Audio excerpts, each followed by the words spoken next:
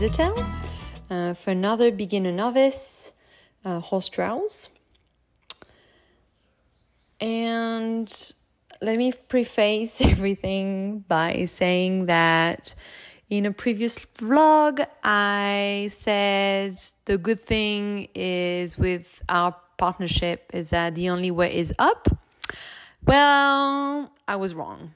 I jinxed myself, and this test is the worst test we've done so far. So for the center line, we got a 6. Then B, 20-meter circle, 5.5, fussy on or with rider's hands, needs bend. And yeah, the whole way I was tense, so was he. We were just, stressing each other out, and it was just not a good test at all. It didn't feel good at all writing it. The transition was 5.5, the circle 5.5, needs balance, of course, 100%, but at least we didn't get out of the arena, so that's a plus. Working trot, some swerving, 5.5. The transition to the medium walk, we got a 6, shows better relaxation in the walk. So that was good. Between MXK,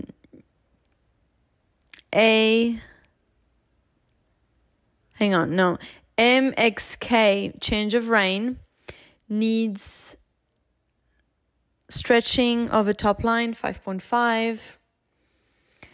Then here, oh dear, this is, gosh.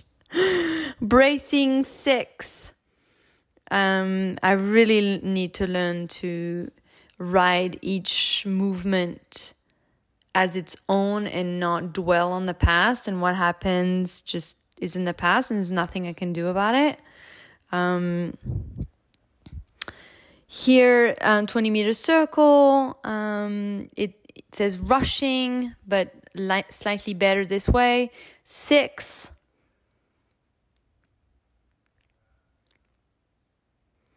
Then in the corner, we have our canter transition. It says better transition, and the judge marks us with a 7, and that's our highest mark of the whole test. For the circle, we got a 6 falling on the outside. For our transition to the working trot, falling on forehand, 6. And then we're luckily finished. Center line, it says better center line, 6.5.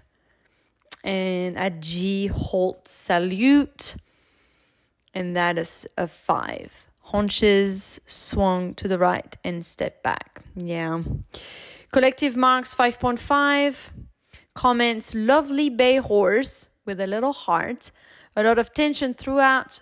Strive for better confidence and relaxation of both horse and rider. And that, ladies and gentlemen, takes us to 41.88. Woo! A new low. This time, I guess I won't say it, but the only way is up. Let's bring it on.